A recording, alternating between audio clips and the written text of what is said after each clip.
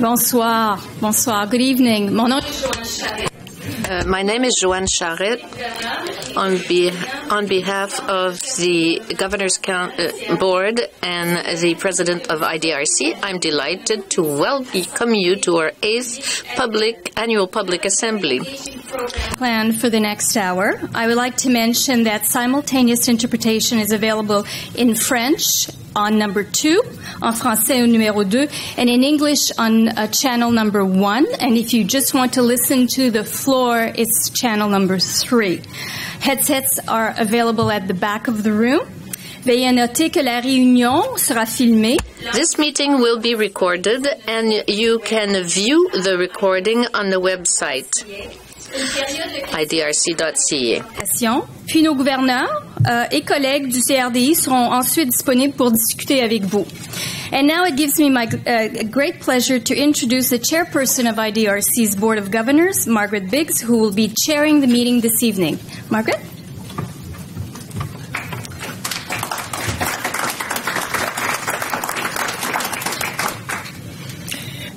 Thank you very much, Joanne. Merci beaucoup. And good evening, bonsoir, members of the Diplomatic Corps here. Ladies and gentlemen, thank you very much for joining us for this annual general meeting.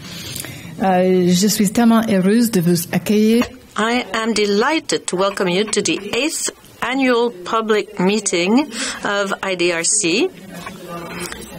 As you know, IDRC creates knowledge and solutions to address some of the most pressing challenges facing the developing world. And in a moment, you're going to hear from our president, the IDRC president, Jean Lebel, followed by some presentations about how IDRC is promoting employment growth for women and girls in developing countries, a major area of emphasis for the center. First, though, I'd like to take the opportunity just to introduce to you our Board of Governors who are meeting here this week in Ottawa. And I'm just going to ask each of our governors to stand up as I introduce them, if you don't mind. We have an reinvigorated board following some new appointments, 7 new appointments, including my appointment as chair in June. And these appointments came through the Government of Canada's new open, transparent, merit-based appointment process. And I think if you noticed in the papers the other day, it's a majority of the board members are now women. And that was noted as being a plus. So first, let me introduce our vice chairperson, Chandra Madhamutu. He's a professor in the Department of Bioresource Engineering at McGill University in Montreal. And then we have Marianne Chambers, is a former Ontario government minister, and prior to that worked in the private sector, and she's based in Toronto, Thornhill. And Dominique, President and member du Conseil de la Fondation. President and member of the board of the Teasdale Corti Foundation, and she also sits on the board of the Lacor Hospital in Gulu in Uganda, and she lives in Milan in Italy. Now, 2 or 3 of our board governors who were ill today, but we have Sophie Damour is the professor of the Department of Mechanical Engineering at the Université de Laval, and she resides in Quebec City. Scott Gilmore is a social entrepreneur, writer, and president of Anchor Chain, which helps small businesses in frontier markets connect to investment and international supply chains, and he's based here in Ottawa. And Alana Heath, who was formerly the vice president of government affairs at Barrick Gold Corporation, and she's based in Toronto. Unfortunately, they're not able to come because they've got the bug.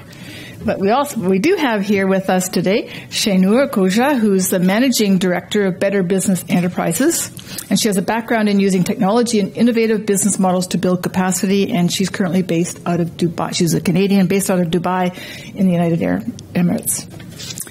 John MacArthur, Canadian from Vancouver, senior fellow at the Brookings Institution and senior advisor on sustainable development to the United Nations Foundation, and he's based in Washington, D.C.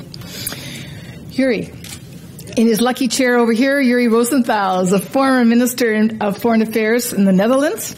He's also served as a member of the Senate in his country, and he's based in Rotterdam. And Barbara Trenholm is a business and accounting professor emerita at the University of New Brunswick in Fredericton, and she sits on a number of corporate boards here in Canada. It's a great pleasure to work with these individuals as we come together as almost a brand new board.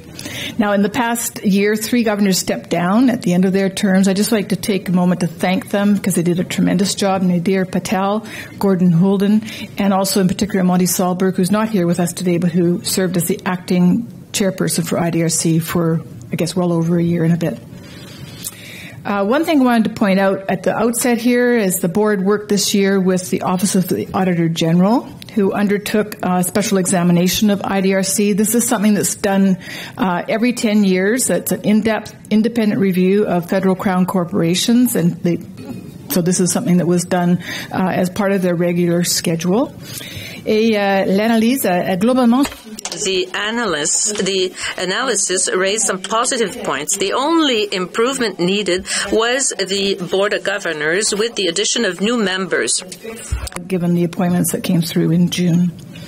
Now, in August, I have to say, some of us were able to, as a delegation of governors, were able to visit IDRC's programs and operations in 2 countries in the Latin American region, Colombia and Peru. We happened to be in Colombia just on the eve of the very historic plebiscite around their peace process.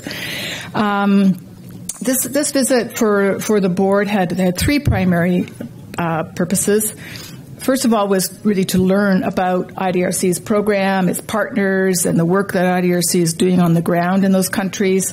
Also to develop and facilitate a knowledge exchange with our partners there, and to build bridges and partly knowledge bridges between the work that's going on the ground and the kind of oversight and foresight responsibilities we have in the board across the hall in the boardroom. And it was absolutely a terrific learning exercise and a great validation of the work that IDRC is doing on behalf of Canada and the developing world. So I'd like to share one example that I think a lot of us found to be particularly inspiring. We were in Colombia. We visited a school in Itagüe, which is just outside of Bogota, sort of a suburb of Bogota, where IDRC supports an education research project. And, of course, it's always wonderful when you're meeting with children in a school environment. It was very heartwarming. We sang "O Canada." It was kind of one of those brings a tear to your eye moments.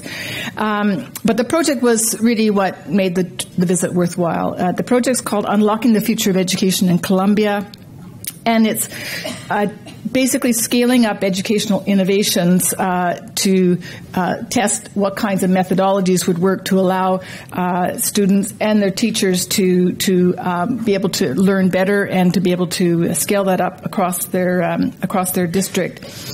And it embodies how IDRC works in a number of ways. It supported research that's scaling up innovation, so it was being proven in the local situation, but then it was be able to scale up.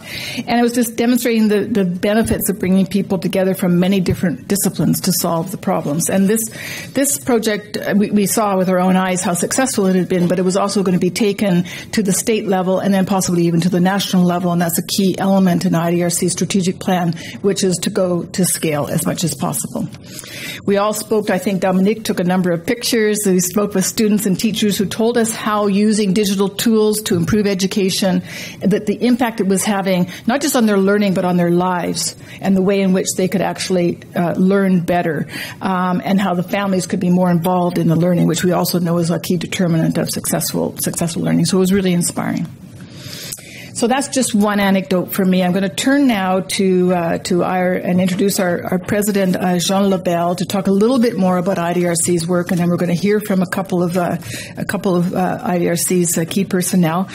Jean has served as IDRC's president since 2013, and he brings a wealth of experience, having previously served as the vice president programs and partnership branch, where he oversaw all of IDRC's programming, and he has expansive expertise and knowledge across a whole range of issues, but he's particularly strong in everything related to agriculture and environment. So, Jean, welcome.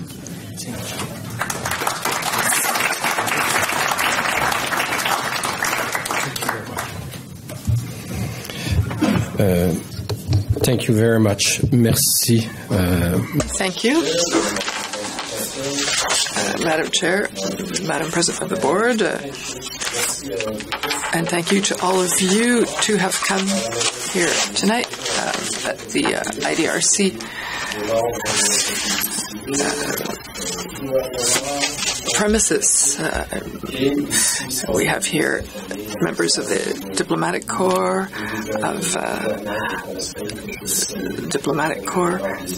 and the new governors that I'm greeting with great pleasure. When we met last year, during the annual public assembly, one of the recurrent themes was change. And this year, the principal theme that I will be presenting is action. Last year, we put into place a new strategic plan for 5 years for the work at the center, which will be in effect until 2020. We're currently implementing this plan, and we're gradually progressing towards achieving our objectives. Last year, we were at the very first beginnings of a new federal government. Now we are working in close collaboration with the Minister of International Development and Francophonie, Minister Marie-Claude Bibeau. We actively took part in the study of the Canadian policy of international aid. And last year, we also had a group of employees at IDRC who unionized, and we started a process of negotiating IDRC's first collective agreement. It's a very interesting exercise. It's a challenge that we're taking up along with our employees, and this is all contributing to make of this year a fascinating year. I'm sharing with you a few examples of what this year of action looked like, where it mattered the most, and I mean in developing countries where we are helping to build knowledge, innovations, and solutions that improves people's lives. But first, I will briefly discuss the broader landscape within which we are working. Globally, this landscape includes the Sustainable Development Goals, the SDGs, and other important international commitments, including the Paris Agreement to address climate change that was ratified last November. We are actively engaged in these efforts. IDRC provides knowledge and support to scientists whose technical assistance is crucial to the process underlying these agreements, and often that are done by skilled negotiators. At IDRC, we make sure, among many other things, we make sure that the voices of Southern experts have a place in the negotiations.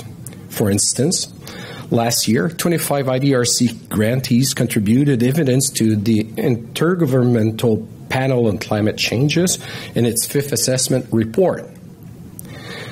We also, and this is less known, provided support to 9 researchers from Africa who contributed their expertise on agriculture and gender to the African group of negotiators during the conference in Paris. And this year, this group was composed of 8 new members that helped to move the conversation with the African negotiators.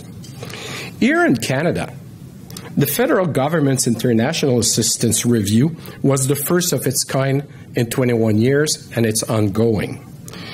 We were quite honored to co-host with Global Affairs Canada the first of the review's consultation session, which focused on governance, pluralism, diversity, and human rights. In line with this, we also contributed to session on green growth, innovation and science, LGBTQ2 rights, because, I need to use the right acronym now, and sexual and reproductive rights. In addition, we have also regional presence in Cairo, in Nairobi, in Delhi, and in Montevideo, and each of these regional offices have participated in session to help refine this new international aid policy. Je souhaiterais maintenant mettre l'accent sur 3 exemples en particulier. I'd like to emphasize 3 issues. Women's rights, climate change, and refugees. First of all, we're taking part in research which empower women and girls. This participation takes several forms. For example, we're supporting an initiative called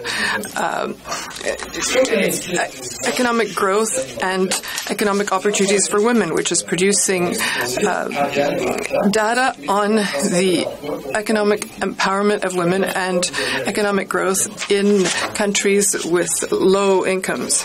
As the president of the board said, Marianne, you will, or Margaret said, you will soon hear our experts tell you about this, Marianne and Martha. So I'll give you an example. In Mexico, Prospera, the main employment insurance program, gives payments to 7 million women who have low income so that their children can go to school, so that they can receive health services and be well fed. However, the banking infrastructure is limited outside of the large cities, which means that payments must be made in cash for about 120,000 communities.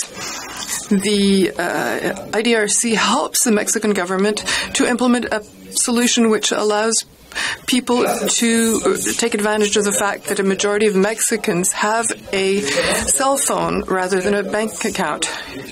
This solution is called Prospera Digital and allows payments to be made directly on cell phones. We also support research aiming to enlighten and improve policies and activities and to allow other countries to take advantage of the lessons learned here. We were proud to see our Prime Minister Trudeau talk about this project when he met the Mexican President Enrique Peña Nieto last summer. This project was praised for its success in decreasing vulnerabilities, improving well-being, and creating social mobility for women and girls. And people without any citizenship, reaching an astronomical number of 65 million at least in 2015.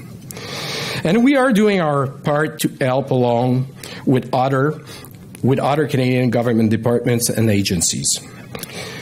We are supporting a project that will improve the accessibility and the quality of education for Syrian refugees and host community children using digital tools and resources. In Lebanon, it's 1.2 million refugees. In Jordan, it's about 700,000 refugees. Half of them are less than 18 years of age, and half of them don't have access to school because of limitation in the infrastructure or ability of teacher. This program that we are supporting is developing new tools and train teachers to be able to reach out to these group of citizens, of youth that don't have access to education. And it's quite important because imagine those children, if they don't have access to education, what type of citizen they will become over time until the Syrian conflict is resolved. In fact, this project was also highlighted by our Prime Minister during the United Nations General Assembly and the pre-meeting on refugee. And here, it's not only abroad, here we are doing our part also on the refugee. With the Canadian Institute of Health Research, we have partnered to support postdoctoral and early entry research grant for researchers coming from refugee population. It's not always, very poor people, very,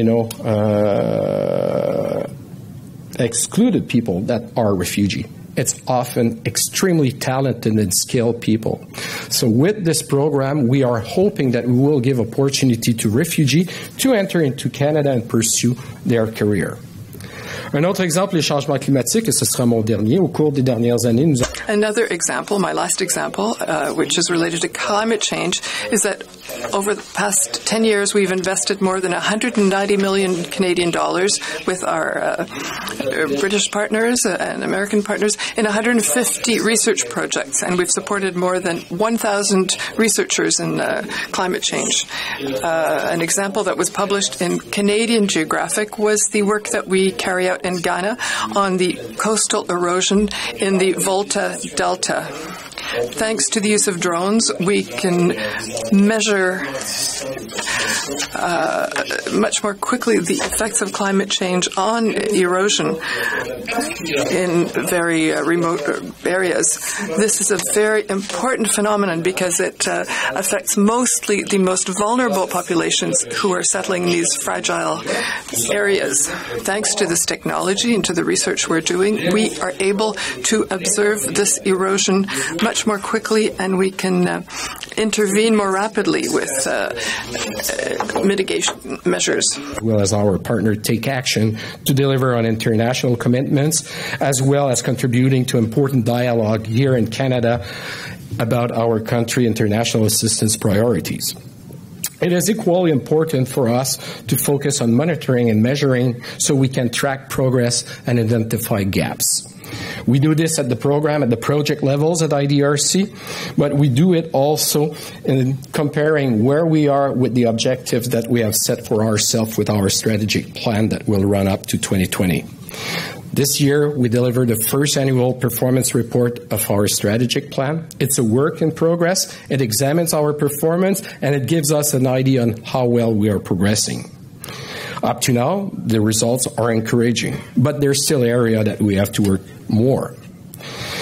The performance report also explores how IDRC-supported research contribute to positive change in the life of peoples in the developing world. And as such, we are then using this to show how we are progressing with a framework like the Sustainable Development Goals. Qu'est-ce qu'on peut conclure de tout ceci? Eh bien, au Canada et dans le monde entier, on observe une volonté réelle. What can we conclude from all this? Well, here in Canada and in the whole world, we can see a repeated will to truly change the condition of people living in developing countries. Also, it becomes clear that the only way of achieving determinative results at the world level is to collaborate and to create partnerships. IDRC has an important role to play in this dialogue. We know how to identify the problems, how to define them, how to find appropriate partners, how to implement solutions, and how to deploy them to have maximal impact. But also, we've proved many times that the only common denominator to the best knowledge, to the best solutions, and to the best management is this local aspect. This is the message that we communicate wherever we go.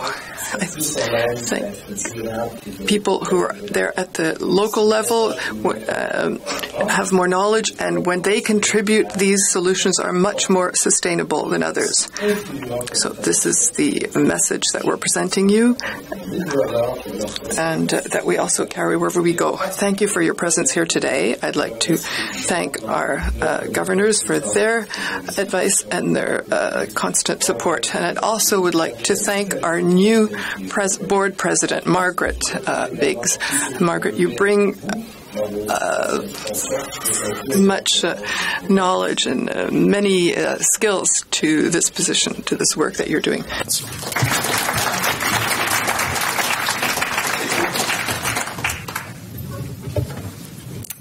Thank you very much, Sean.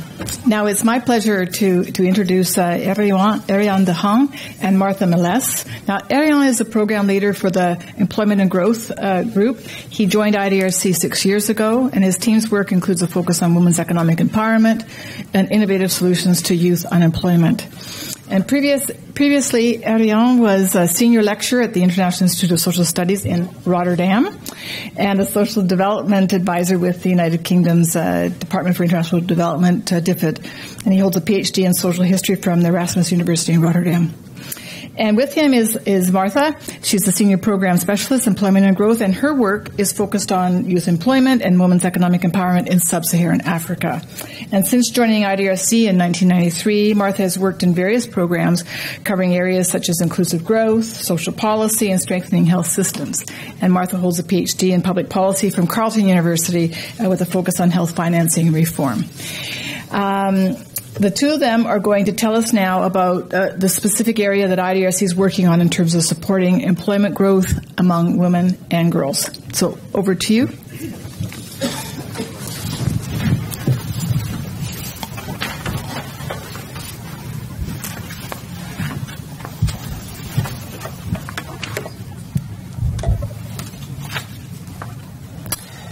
Thank you so much to the chair. Thank you to our president. Good evening. Bonsoir. Goedenavond. We are very pleased and honored to present to you a small part of the work of IDRC. Between Marta and I, we have worked for IDRC for about 20 years, and at every visit to our projects and partners, we are impressed and each time humbled to see how Canadian support can help make a difference for the lives of people around the world. As was mentioned, Marta and I represent the program Employment and Growth, Emploi et Croissance. La recherche que nous... The research that we fund is aimed at eliminating barriers to economic opportunities, namely by proposing solutions that will help eliminate the barriers for women and youth who want to find jobs, well-paying jobs. Since the major part of employments are created by the private sector, we are cooperating with it through our projects. We mainly support the actors and initiatives, including a social dimension to their activities. We will start with an overview of the key employment challenges in developing countries. And within that, why it is important to focus on challenges young people and women face. We will then discuss what role research can play and what has been the IDRC experience.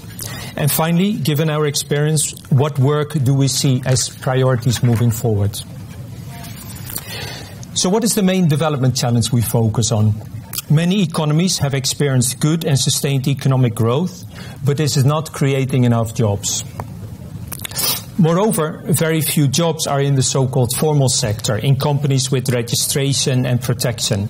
Many poor people run small businesses, are self-employed, or work as employees in small and informal enterprises without social and job security. In South Asia and Africa, 70 to 80% of people outside agriculture work in this informal sector. And this has not changed over the last 20 years, despite the economic growth. In most regions, women are overrepresented in the informal sector. However, this is not the case everywhere. For example, we see in the Middle East, in the informal sector, women are not overrepresented. But women there also enter the labor market much less than men. Different constraints thus exist in different regions, and it's important to understand the reasons for this. In the same way, youth face particular challenges in this generally challenging employment context.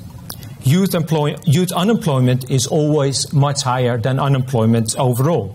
For example, in Asia, 4 to 5 times as many young men and women are unemployed compared to adults.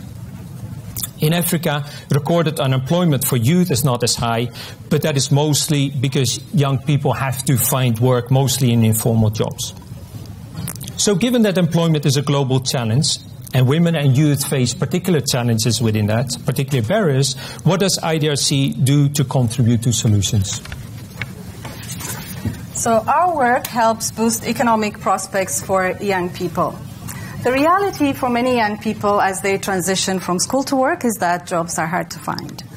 And this has become one of the critical challenges that societies around the world are grappling with, as we all know. In many developing countries, young people are creating their own jobs to improve their economic prospects, and entrepreneurship is seen as the solution. But who are these young entrepreneurs? What are the challenges that they face? Which ones have the potential to grow? And how can programs and policies support their aspirations? Through IDRC support, there is now data for the first time that can help answer these questions in over 15 countries in Africa, Asia, and Latin America. While there are differences across countries and regions, a common lesson is this. Young people are entering into the world of business with limited know-how and with little resources, and the result is high failure rate in business. Policymakers are listening and are now increasingly quoting this data in discussions about how to boost small businesses and support youth ventures. For example, in Vietnam, with this data in hand, the National Assembly is considering introducing legislations to support small businesses. Similarly, IDRC's work is addressing the barriers that hold women back.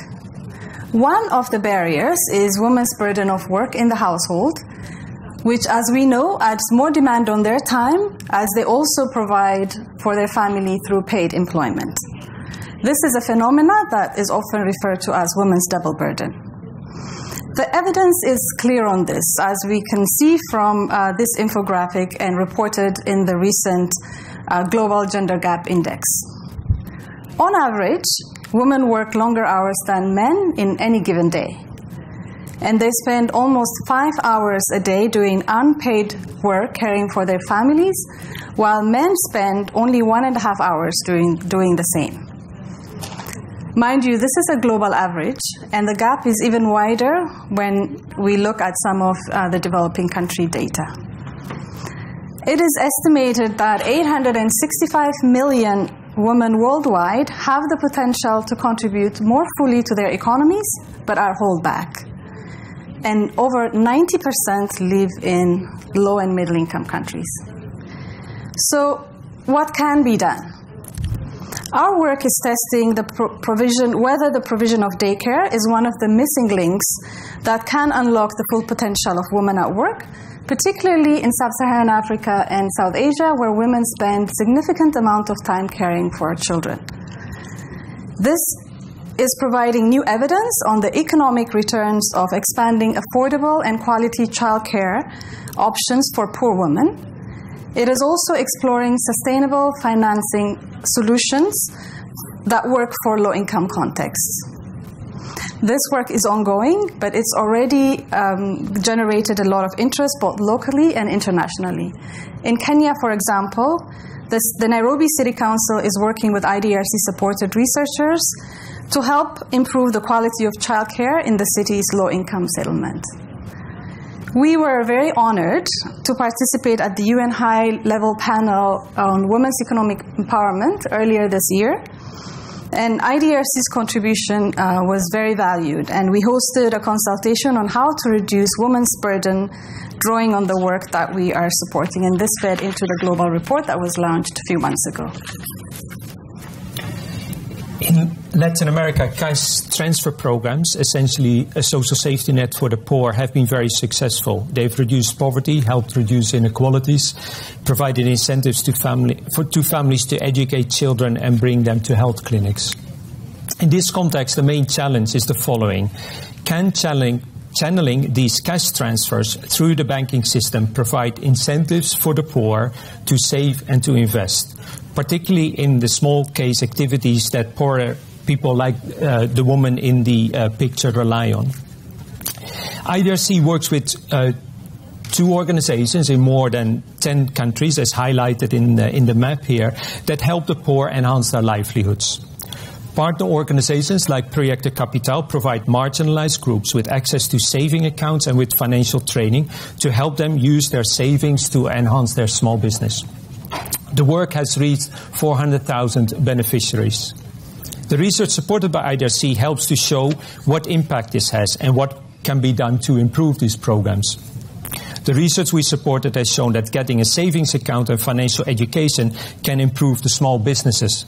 For example, invest in animals by as much as 10% and at very low program cost, and thus increase incomes and well-being. Research in specific countries has helped convince other governments in the region to adapt such policies. And we also plan to share those lessons with other countries, other regions, to see if partners there can adapt such innovations for their development challenge. Final example is from our work to support women entrepreneurs. Globally, about 1/3 of businesses are owned by women, but they face many disadvantages in access to training, finance and markets. And these are on top of the double burden that Marta spoke about. IDRC is partnered with Women's Economic Connect, a global non-profit organization that helps women connect to large companies, including to large Canadian companies like the TD Bank, which have committed themselves to buying from women and women-owned and minority businesses. Canadian support helped them build a database through which women can register and which makes it possible to understand the characteristics of growth-oriented firms. We supported the development of this in India, which is also a pilot to use in 17 other developing countries. I was fortunate to attend last week a very large meeting with some 2,000 entrepreneurs and witnessed the great interest that the reform-minded state government of Karnataka showed for this work. Our support in the first year has helped 600 Indian women-owned businesses register in the database, and 60 are certified to supply to large companies. And this has helped generate additional revenue of 170 million Canadian dollars annually and employ more than 4,600 people across India. We hope that these examples have given you some insight into our work, and of course we'd be very happy to share more details and answer any questions. In line with IDRC's strategic objectives, we are building knowledge leaders that contribute to finding local solutions, and we are working with partners to achieve large-scale positive impact on the well-being of women and youth, as we hope the examples have illustrated. In closing, allow us to highlight a few areas where we believe more work is needed. We need to bring together evidence to show that we can address inequalities while promoting economic growth at the same time. Some examples exist, but there's a constant need to show how this can be achieved. Unemployment will continue to be a key development priority. On top of existing challenges, we also need to understand and promote innovations and technological change that helps create new jobs. For Canada, trade agreements are critically important, perhaps now more than ever. There's a big role for us to show that and how expanding global connections can help marginalized groups. And with projects like these and new ones, we proudly support Canada's international development efforts, particularly with respect to the empowerment of women and youth in low-income countries. We thank you so much for your attention.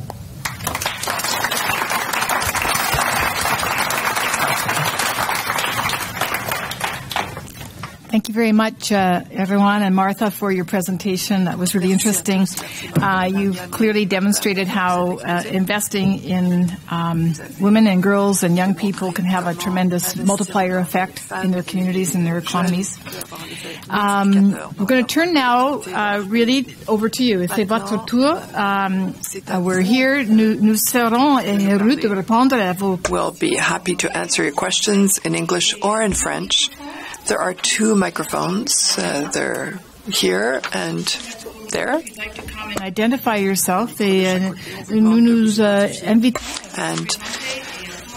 we invite you to make your voice heard.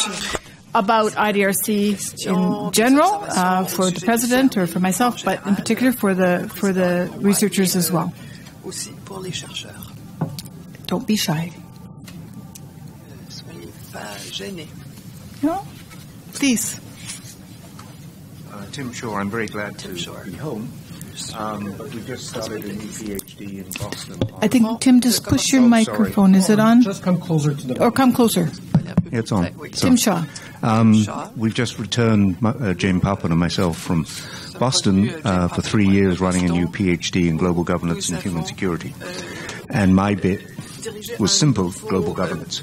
That's humor. And I wonder to what extent IDRC, like our students, are having to deal with new partners, not just the BRICS, not just TIC, but obviously a range of new foundations as well as countries, all the things that China is investing in, the Asian Infrastructure Investment Bank, the Belt and the Road, etc., etc. I'd just be very interested in your perspectives on how your world is changing, and there may be a little more competition out there, both now and in the future.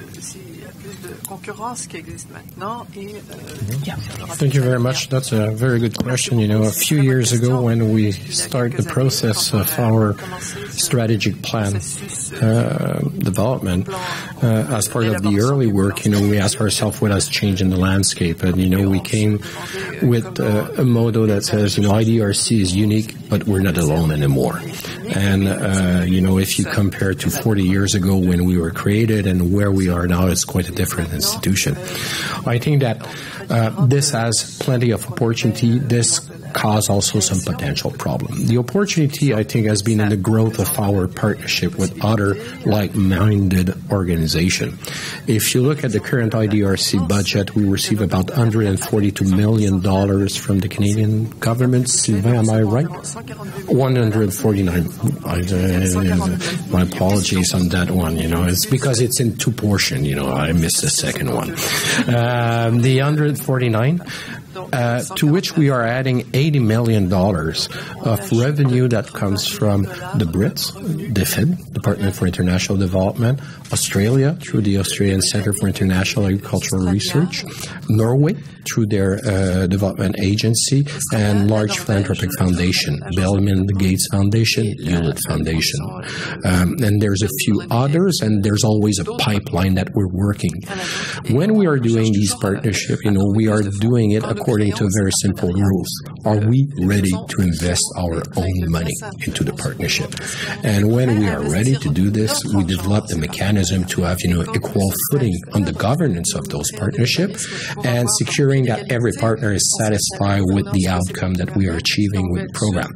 Climate change comes to mind, economic growth comes to mind, think tank development comes to mind, food security comes to mind. There is an area of activities of IDRC with partner that is now part of our mainstay, and we anticipate it will stay the same. This is the bright side. The challenging side is that there's numbers of factors, and you need to be quite strategic in picking or associating yourself with the right one. Many of our conversation tends to be transactional, but that's the nature of the business. And when they come to not a failure, but not the realization of the partnership, it's time that we are devoting and building a relationship. We see this as sometimes difficult, but I see it as an investment in the future. If it does not work this time, maybe it will work another time. Second dimension is that we are in a very strategic moment where we start to have far more insight and relationship with private sector actors. Now, private sector, is a mixed bag when you start to look at it. There are private philanthropy, Hewlett Foundation, Bill and Melinda Gates Foundation, Ford Foundation. These are actors that we have always been working with, and we will continue. Then within our project, there's a number of private sector actors that are contributing to the development of project. Let's take our food security program. There's a full sector of this program that looks at the private sector role in scaling up innovation that have been developed. I could take the example of Développement International de Jardin, the large co-op movement in Quebec that is partnering with us in Burkina Faso and Benin, I believe, in order to scale up innovation. And then there is the more delicate one where it's a private sector investment with IDRC investment, with a pure private sector, actor. Let's take an example that I've materialized last year. Tim Horton, coffee retailer in Canada that everyone knows. We are partnering with Tim Horton in order to enhance the capacity of coffee grower in Colombia to have quality and quantity that are stable and better at the face of the threat of, not the threat, but actually the effects of climate change, whether it's on pests, whether it's on farming practices. Now, when we are doing these partnerships, we are coming to grips that it's far more efficient to put our resource in parallel. Tim Horton is paying for a certain portion, we are paying for the other portion. In that specific case, we are supporting 2 universities in Colombia to develop the technology, the farming practices, to have it tested in the field. Tim Horton is supporting the take up of these innovations through the coffee grower cooperative movement, with the hope that they will integrate it in their practice, and they are supporting it. And that way, what is coming out of the pipe is better coffee, better quality, better quantity, and better revenue for the farmer. It's an experiment. We're looking at how it's evolving, and I think that might be a way for the future in certain area with our investment with private sector. Thank you. Yes, I just encourage you, please just to come to the microphone and introduce yourselves. Thank you. Nuba Banerjee. I'm ex-CEDA several years and now teaching at Carleton and Ottawa U. I'm interested to know your current and perhaps future plans for involvement in fragile and conflict countries, because these are supposed to be our government's priority investment locations. Development investment locations. So what are the plans that IDRC have? Thank you. Well, I cannot get into the details of everything of what we're doing, but I'm going to give you a very high-level view. First of all, our thematic area revolves around inclusive economy, agriculture, environment, as well as technology and innovation. Are we present in fragile state? Yes, definitively. We have been working for numbers of years in different countries. I'll take an example. We are currently working in Lebanon and Jordan with refugee populations.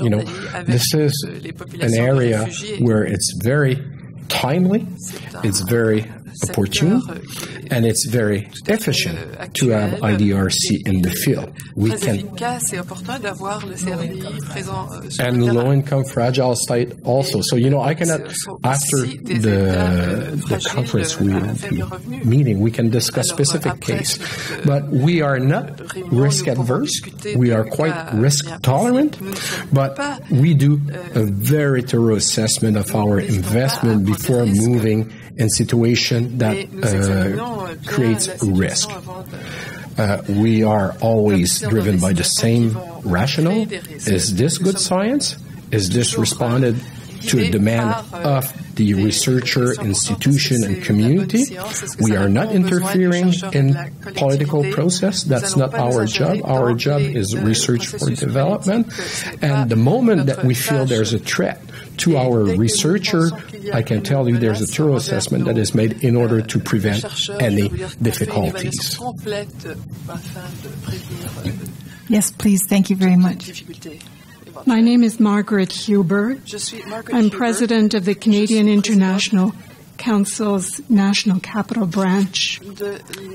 In my experience in an international career, Canadians are very generous as long as they think the money is well spent. And I think IDRC has a terrific story to tell in this regard, as we're hearing today.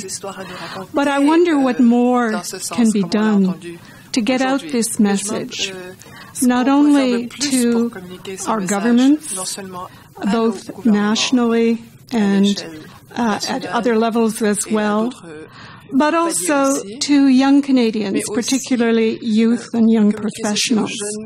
And how can organizations like ours support you in that regard? Thank you. Great question. I'm turning all these great questions to Jean. And I have my vice president and my staff in the room. Yeah. Yes. Margaret, thanks for the question. This is excellent. Let me tell you two very practical examples of what we do in order for the world to know better what we're doing. And the world, I mean the Canadian world. I testified earlier this year in front of the Foreign Affairs International Development Committee on the issue of country of focus and what should be the approach of the Canadian government. Why am I raising it? Because it was the first time in the last 4 years that we received an invitation. And the committee has produced its report last week and took into consideration seriously some of the elements that we brought into the conversation. On the issue of corruption, good financing, standing of IDRC. Yesterday, we received an invitation to appear in front of the Public Account Committee. That's how we call it, Joanne, the Public Account Committee, to meet the committee in relation to the report that was just done by the Office of the Auditor General on IDRC overall operation, everything. This is a special examination that takes place once every 8 years, 10 years now, and where, I can tell you, they are looking everywhere. They are looking everywhere in our finance on a yearly basis. They are looking everywhere in our finance and management practice once every 10 years. So it's an extremely thorough assessment that they are doing. What have they found? Well, they found that, our governance, had experienced some difficulties in the past, but now the situation, as Margaret was mentioning, has been resolved with the appointment of our governors, and there's still 2 vacant space, and they will be filled in the future as it is the government prerogative.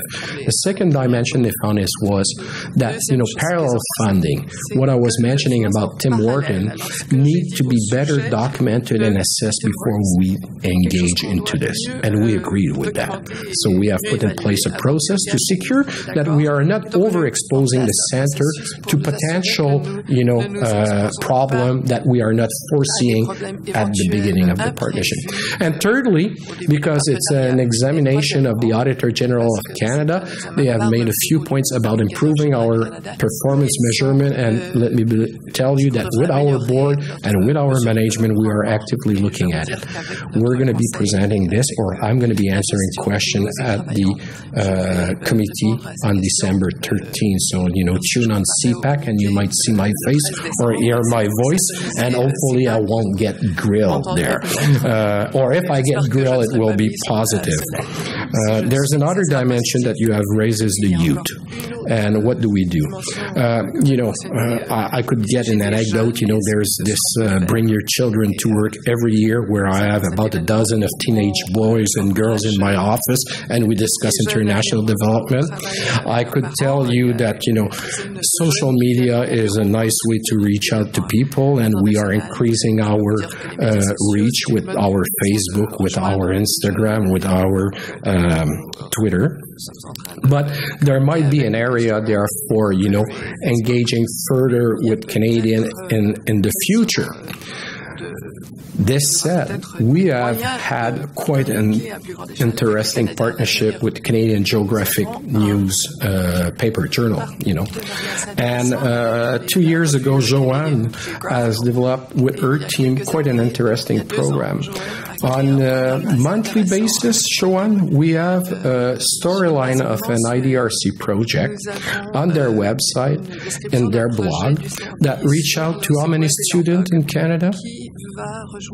200,000, I think, that they are estimating. So you get a story of an IDRC project. The drone project is the one that is featured this month. But what you get also is that you have a pedagogical tool, a series of 5 or 6 questions that make reference to the text and that are designed for grade 10 student, grade 9, 10 student, a little younger. So. And that way we are hoping that we have an outreach to youth in Canada that get interested not only in international development, but in science and in research and making a difference. But, if you have any other great idea at CIC, Margaret, I'll be happy to hear from you in the future. Thank you very much. Yeah, I just wanted to echo that if there's ways that IDRC can work with CIC because of your network across the country, I think that would be a tremendous way. I think is like in a lot of parts of, given that the government is showing a lot of interest in these issues right now, I think IDRC has a huge opportunity to begin to tell more of its story, which it hasn't been able to do quite so much in the last 2 years. So I think there's lots to do. Okay, question from you. Thank you. Thank you so much for the session. Very informative. So my name is David, and I'm from the Genotech, a private sector biotech company in Canada. And we are recipient of Grand Challenges Canada Phase 1 Start Global Health 2 years ago now. We're getting up ready for the Phase 2 scale transition to scale. My question is, in my dealing with our partners in Cameroon and Senegal, I have worked with brilliant scientists who are trained abroad from Harvard, Johns Hopkins, and all complain of the same thing. I could go back home, but there's no infrastructure. So, with the presentation that you were alluding to, I believe that businesses should exist to solve a problem. Making money should be the reward afterwards. And if you look at the capital region here, the public sector employs a lot of people, and there's a private sector. So when you think of low middle income countries, the public sectors cannot employ as many women. Suppose we were to build more hospitals, equip them with better infrastructures. Time and time again, infectious diseases like H1N1, H5N1, Ebola came up because of lack of infrastructure. So my question is, in this era of development funding, is funding more going towards vertical program, as in the Gates Foundation, going to the moonshot solution? Or is it something that's not, quote-unquote, innovative, but building hospitals and getting sort of the post-World War II Marshall Plan for developing countries? Thank you. See, Madam Chair, that's a very good question. First, let me acknowledge and recognize the good work of Grand Challenges Canada. I've sat on their board until October of this year during the first phase of their life, where IDRC has helped to roll out Grand Challenges Canada, which is a program that is supporting innovation for health, global health. And I'm happy that you are a recipient of phase 1 and the phase 2 scaling up at Grand Challenges Canada. I think the question you are putting to us could be expanded to other areas of the aid agenda. Humanitarian aid, for example, is another dimension. Infrastructure, innovation, research for development. One of the things that we have seen over the years is that it's not only one group and one sector that can come with a solution to a long-lasting development problem. If it was the case, food security would have been solved a long time ago. Malaria would have been solved years ago. And, employment, which is something that is now becoming important in women, will have been solved also. And I think one of the challenges that we have is that with numbers of new players and of changing agenda is to stay on course with the support and see through, experiment that takes time. Those development problems are not simple. Malaria has been present with us since ancient time. The number of solutions that have been presented and tailored over the years is huge, but malaria is still present. And why? Because it's intrinsically crossing, border of discipline. It's intrinsically crossing border of agency agenda, and they are part of, in between quotes, human condition. And how can we improve? We can only improve if we are rallying together. And in the world of international development, turf territory has no place to be. It's important to collaborate. It's important to identify your niche. But it's important also not to become close to external factor or external contribution. So to answer simply your point, yes, there is room for everyone, but often the coordination is missing and the willingness to engage across different sectors is sometimes difficult to address. I've got one more question over here, and then is that a two-hander, Tim? Intervention inaudible. Okay. Well, why don't we take... Thank you very much. Why don't we take just a question over here, and then one more from Tim, and then I think we'll call it a day. So please, sir.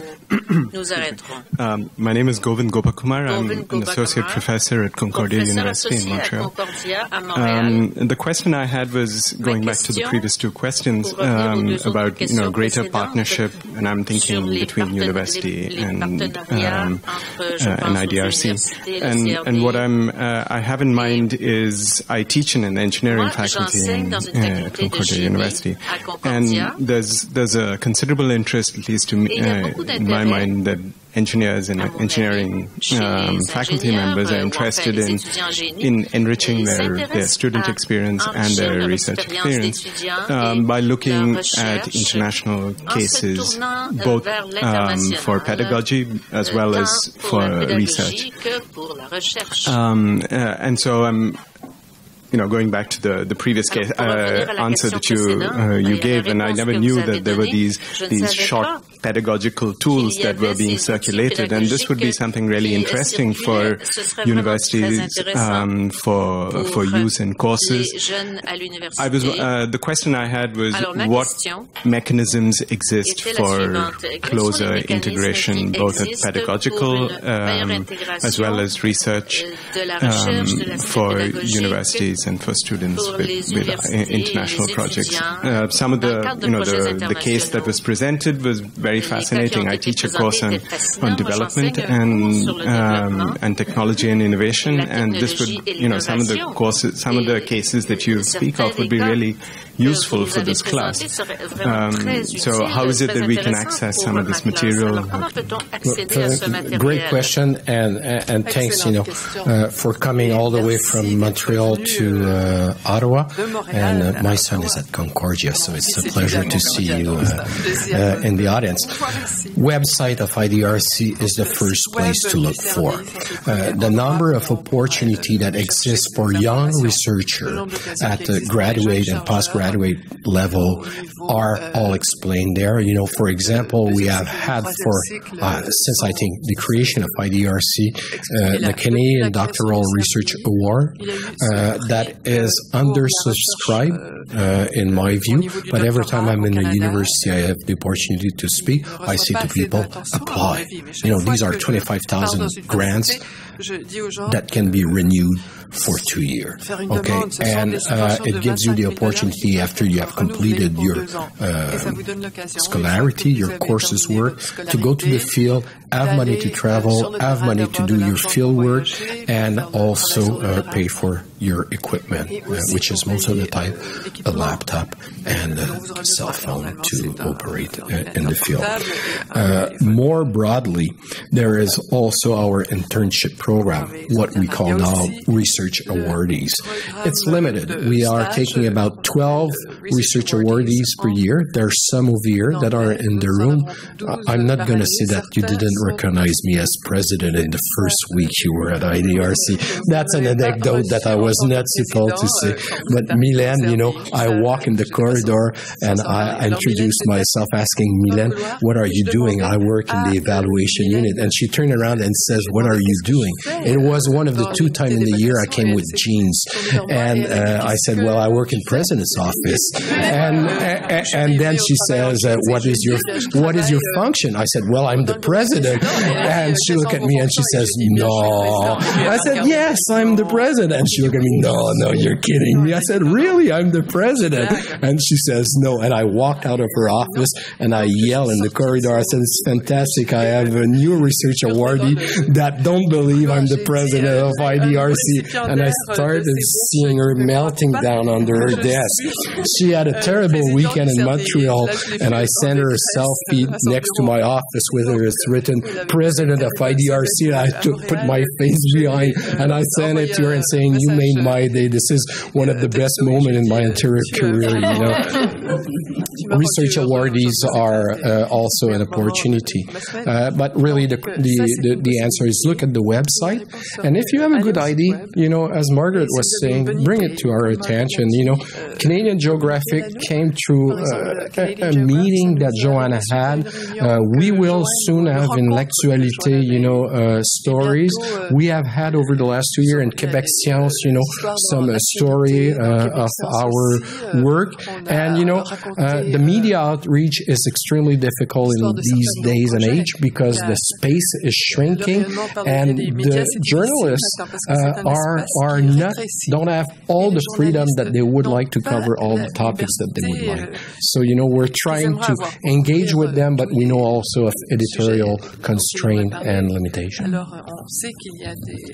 Last question. Very, very quick. I'm a great fan of Metro when I get it on the bus every morning. testimony. And last week they had a whole series of stories about the gender breakdown of the boards of Canadian Crown corporations. And you did very well. So congratulations. And presumably under the present chair that will continue. But I would be very glad to have comments because I think that's quite an achievement. And secondly, I didn't want Arjan and Martha to get away scot-free. Very nice to see them and hear them. I've been very struck, going back to Africa, with how the digital world is growing in Africa. All the way, obviously, from Nollywood to M-Pesa, to IBM and Google offices, etc.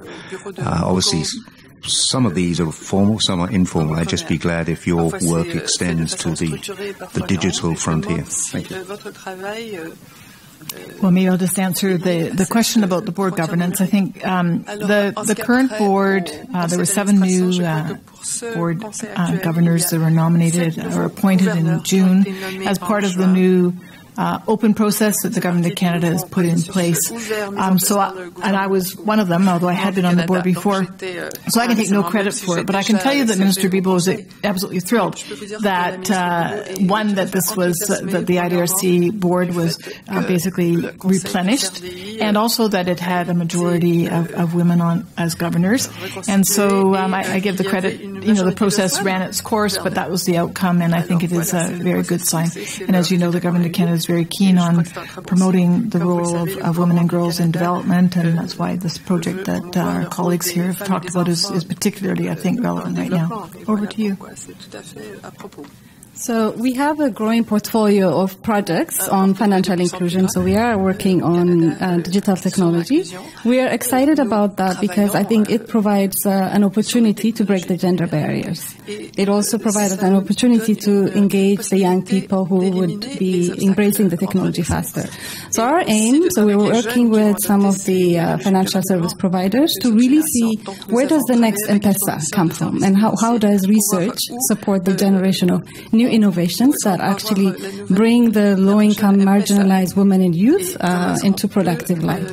So our hope is, I think I've seen some statistics that to close the gender gap in developing countries, it takes 75 years if there's a status quo. But if we can accelerate that, then we can reduce it by half. So we are hoping that our work contributes to accelerating the reduction of gender gap, but also the gap in terms of the youth participation. Carolyn, do you want to have the final word? Excellent. That was pretty clear. I like my staff. That was great. Well, let's end on that note then. I want to thank all of you for coming out today. I want to thank IDRC's partners, friends of IDRC. Pass the word. I want to give a special shout out and thank you to Joanne Charette and all her team who pulled together the annual general meeting. And I think on behalf of the Board of Governors, I'd just like to thank Jean and everybody on the IDRC staff for the tremendous work they've done over the last year. And we're really looking forward to working with them and to building the community of interest around IDRC and what the Government of Canada is doing in the area of research for development. So thank you very much.